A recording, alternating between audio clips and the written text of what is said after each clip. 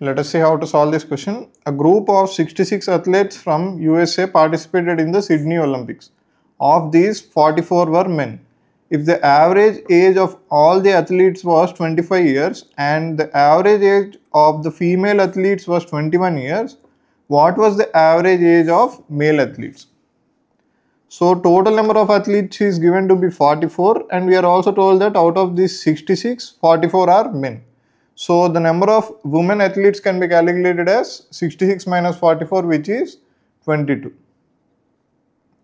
Now the average age of all the athletes was given to be 25 years and the average age of the female athletes is given to be 21 years, and we are asked to calculate the average age of male athletes. Let us assume the value to be x.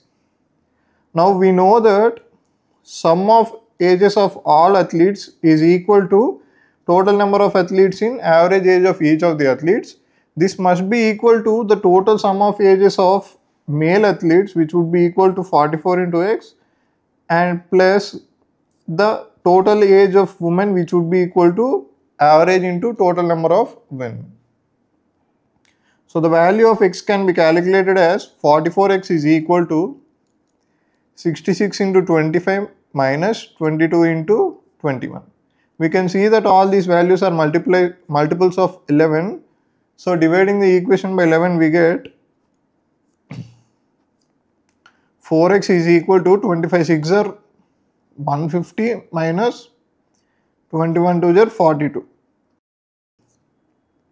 And we get the value of 4x to be 108, and we get the value of x to be 108 by 4, which is equal to 27.